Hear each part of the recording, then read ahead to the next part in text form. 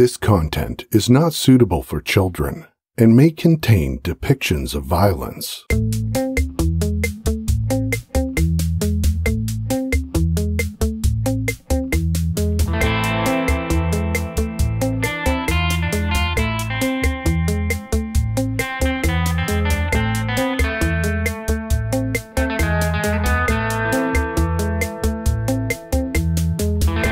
Hi, I'm your host Cambo. Grab a beer, pull up a deck chair. This is True Crime Island. Everybody knows it's another true crime podcast. So, hi Islanders, welcome back. I hope you're all doing well. I know a lot of you are in ISO, but a big shout out to those not only in the medical profession, but all of those out there that are working hard to keep things going in these trying times. Now, I'm almost out of ISO, but knowing my luck, they're going to lock the place down next week, so I really need to get out of here before I start calling the cat Wilson. So tonight's case is in fact another case I saw in Forensic Files while cooped up here. It's about Jeffrey Gorton, who really did think he was smarter than the cops, but would end up getting caught out by his own perversions. Now, references tonight are from the Gazette, the Courier, the Des Moines Register, the Tennessean, the Detroit Free Press, the Livingston County Daily Press and Argus, the Orlando Sentinel, prabook.com, and inquisitor.com. Not to mention the Forensic Files. And I did get a photo off Already Gone from Nina, but a bit more on that later. So tonight we go back all the way to 1986 to Flint, Michigan. Here, Margaret Eby, 55, lived in the gatehouse on the Applewood estate. Margaret Eby, nee Fink, was born on February the 8th, 1931 in Detroit, Michigan, USA. Daughter of Christian Gotthilf and Martha Frieda Fink. She was a student at Wheaton College, Illinois, 1947 to 49. She did a Bachelor of Arts at Wayne State University in 1955. A Master of Arts at Wayne State University in 1962, a Doctor of Philosophy at University of Michigan in 1971. Now, she had a vast career, many positions, but in 1986, she was the Professor and Provost at the University of Michigan, Flint. She married Stuart Leon Eby, August the 25th, 1950. She had 4 kids, Dale, Mark, Jonathan and Margaret. Now, late in the evening on November the 7th, 1986, Margaret returned to the gatehouse at Applewood Estate after a dinner party. 2 friends accompanied her to the gatehouse door and waited until she was safely inside before departing. The gatehouse is situated away from the main house where Ruth Rawlings Mott lived. And not to take anything away from Ruth's achievements, but she was married to the co-founder of General Motors, I was about to say General Motors Holden, but General Motors, Charles Stewart Mott. The gatehouse was a 2-storey building which had previously housed staff such as gardeners and such over the years. When Margaret didn't show for an engagement with her friends on the 9th, they were worried, and so they went to see her at around 4:30 p.m. They were shocked to find she'd been brutally murdered. Police arrived and found Margaret on her bed with her hands bound with twine. She'd been stabbed several times and her throat had been cut to nearly the point of decapitation. Although it wasn't reported at the time, she'd been raped as well. There was no sign of forced entry, which indicated either Margaret knew her assailant or she hadn't locked her doors when she got home.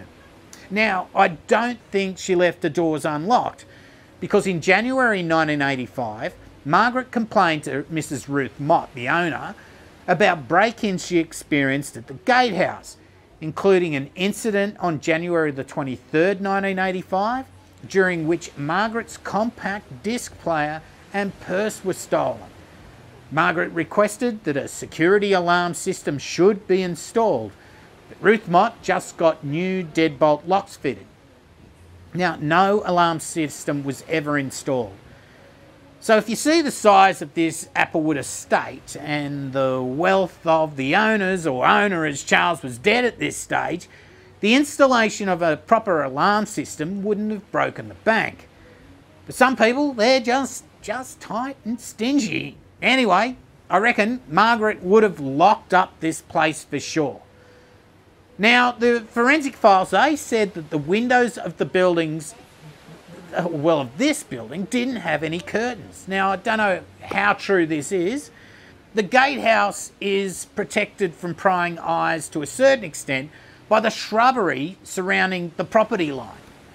Anyway, investigators found very little evidence, but they did have a semen sample and a partial fingerprint from one of the taps in Margaret's bathroom. No murder weapon was found. Back in the day, and this is 1986, the fingerprint database was not linked to other states, and there was no match in the system. Now, DNA, that was around, but it was really in its infancy and was rarely used in Michigan at the time, as it was also extremely expensive. Margaret was well liked in the community and had no enemies, and her estranged husband was cleared of any involvement in her murder. Sadly, with no leads and very, very little evidence, the case went cold. Now we go to the 17th of February 1991, where Northwest Airlines flight attendant, 41-year-old Nancy Jean Ludwig, was checking into the Airport Hilton Inn near the Detroit Metropolitan Airport. Nancy was married to Art Ludwig, who was a retired vice president and program director of a local TV station. They'd met when she'd worked as a secretary at that station. Nancy had always wanted to be a flight attendant and had been working her dream job for Northwest Airlines since 1976. The flight from Las Vegas got in around 7:51 p.m, and from what I can see, she was an extra crew member or add-on rather than with a common crew. So when she left the airport to go to her hotel room, she did with only one other crew member on a shuttle bus. The check-in procedure at the Hilton for flight crew, that was pretty relaxed. There were keys with names on them and a list for the flight crew to sign on at the front desk. Anyone could see who was in what room and who had already checked in. Now, it's not very secure, but that day they'd had 185 Northwest employees either check into or out of the hotel. So I suppose it just became the way they did it. When Nancy didn't answer her automated wake-up calls and failed to make her morning flight out, she wasn't missed at first because, as I said, she was an add-on and not with a common flight crew. Hotel staff would try to contact Nancy around midday, and when they didn't get an answer, they opened the room and they found Nancy, her leg hanging out from the blankets. She was dead. When law enforcement officials arrived, they found the body of Nancy lying face down in a pool of blood. She was bound and gagged. She appeared to have been dead for hours. And strangely, they found that all of her belongings had vanished, including her burgundy flight luggage for Northwest Airlines, her clothes, the bin liner, and her Northwest Airlines uniform. An autopsy report later confirmed that Nancy Jean Ludwig had been raped and her throat was cut. She'd suffered defensive wounds and it looked like she'd rigorously tried to fight her attacker off. Again, there's no forced entry into this room, so Nancy may have known her killer. It looked like the killer spent a lot of time in the room. He wasn't rushed. He'd showered, dressed, and when he left, he put the Do Not Disturb sign on the door. There was a bloodied towel in the bathroom, but no fingerprints. The fellow flight crew member she'd checked in with told police they'd noticed a strange guy on the airport shuttle on their way to the hotel. She said he had no luggage and sat next to Nancy and was sometimes staring at her during the short trip. He got off at the hotel with them, and when they turned to get their luggage, he was gone. They then went into the hotel reception, picked up their keys, They both went to the 3rd floor where their rooms were, and now Nancy's room was up the corridor and around the corner. It was out of sight of the first crew member's room. Now this room number was 354 at the end of the hallway. The flight attendant was able to give police a description of the man. He was white, he had dark brown hair, a weathered face, average build, and maybe 45 years old. Another flight attendant had noticed a similar man in the hallway earlier that day, and he'd run off down the fire stairs when she saw him. Also, another witness noticed a man putting Northwest Airlines type luggage, the type the flight crew used, into the back of a late model 1978 to 80 Chevy Monte Carlo sedan. It was brown or bronze with a white number plate. Now, for the Aussies out there, a Monte Carlo is a car, not a bicky. The witness described the guy similarly to the other flight attendant, but he described him as maybe a bit younger. As all of Nancy's belongings, including her flight luggage, was missing, police wanted to talk to this guy with the Monte Carlo. Now, there was 2,800 Monte Carlos registered that fitted this description. So they had to track down every one of them to interview. Every one of the owners, not the cars. They also had to find everyone that had checked in and flown into the area that day and had checked out of this hotel and left the area the day after the murders. So that's not only people from the hotel, this is people from the airport.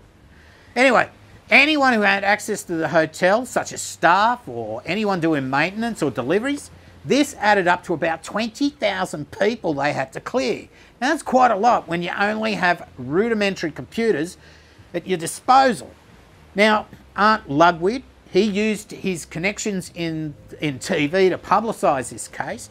There was a $50,000 and then an $80,000 reward for any information to sort this crime out. However, the case ended up going cold.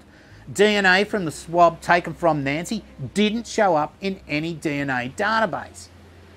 So 10 years later, in 2002, luck would have it that the son of Margaret Eby saw the details of Nancy's murder on TV and contacted Art Lugwid, telling him that Nancy's murder was similar to his mother's murder 15 years before.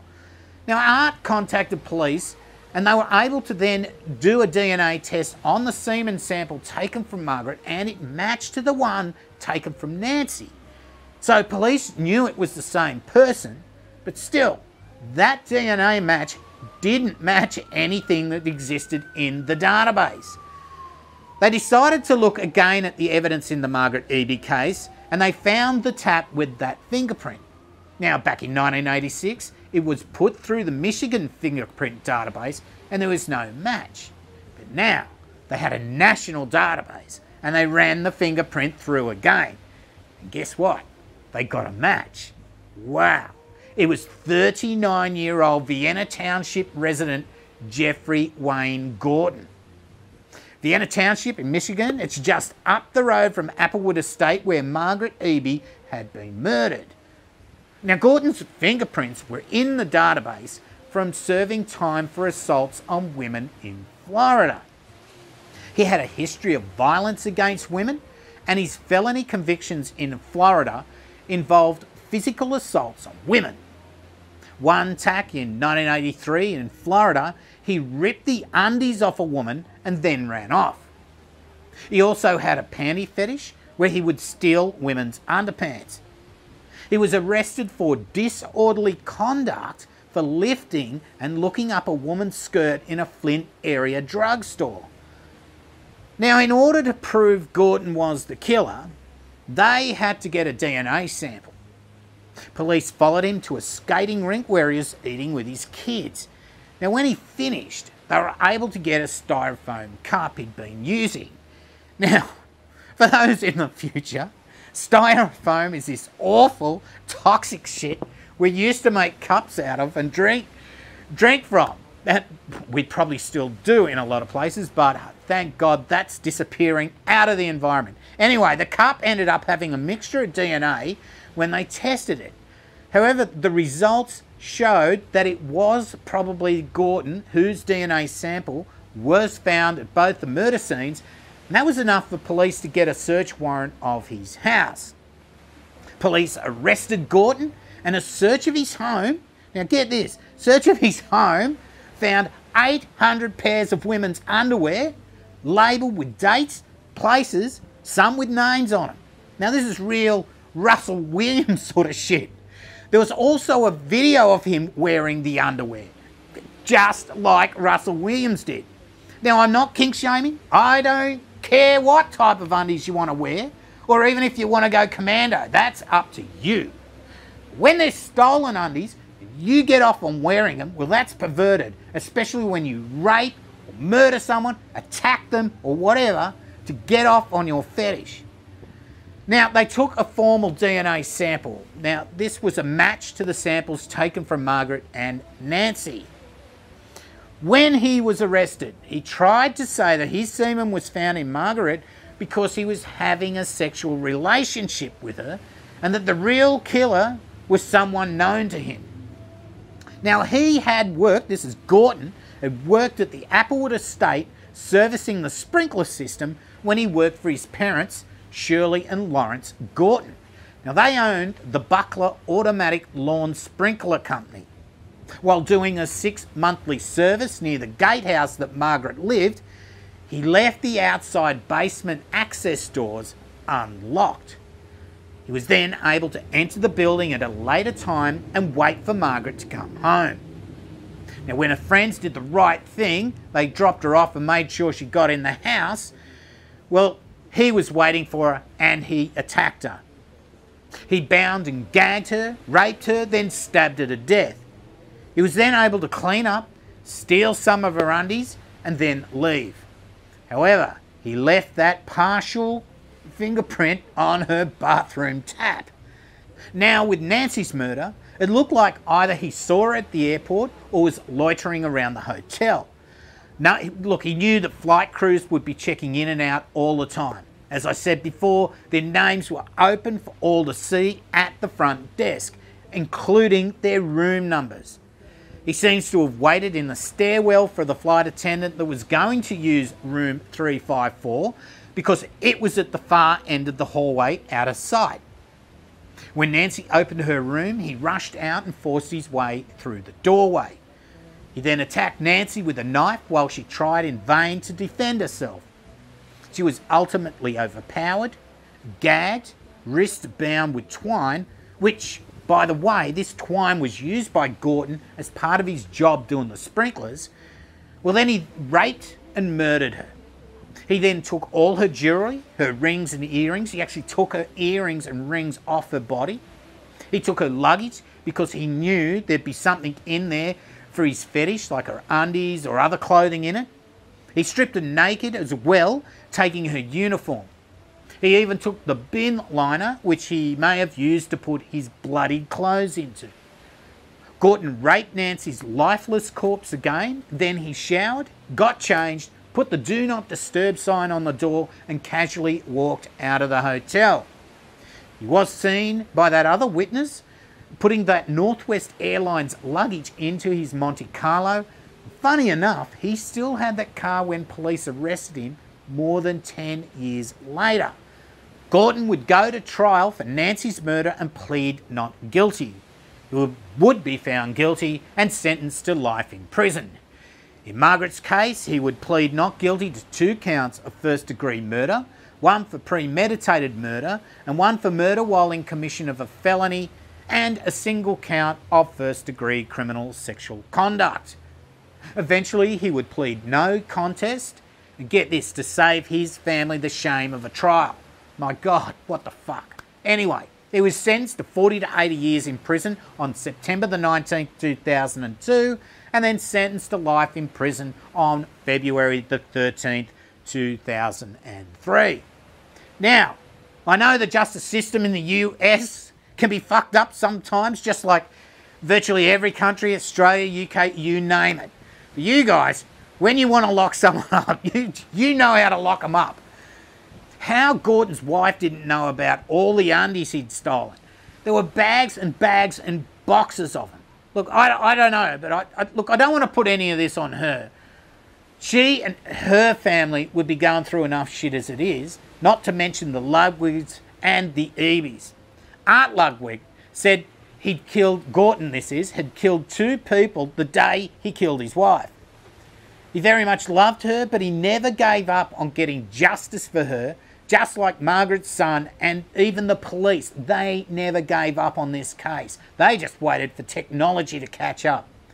And you know, if he could have kept his hands to himself, this Gorton prick, not been such a fucker, beating up women and stealing their undies, he almost could have gotten away with these murders. So what do you reckon, Islanders? This guy was just looked like the normal guy next door with his family and kids, but he had this dark side, stealing ladies' panties and slips, not just from their homes. He would attack them on the street for his fetish. He even murdered 2 innocent women, and he nearly got away with it. 16 years it took for the justice system to send him on the karma bus. Boom fuckalunga that they did. A big shout out to Nina Instead, who is the host and creator of the Already Gone podcast. Check it out if you haven't listened before. She does a lot of cases from the Michigan area. She's done this case as well. So please comment as you see fit down below. Go to my website, whose link is in the description, and that will have all this social media, iTunes link, merch, and all this sort of stuff. I do have a new Redbubble shop to go with the threadless one, and also there's links to the audio version of the podcast. I have over 100 other cases on there, and I'm going to reboot a few very soon into video format. So that's it for tonight. Stay safe, people. I've been your host, Cambo. Good night, and as I always say, don't forget to delete your browser history. Boom fuckalunga.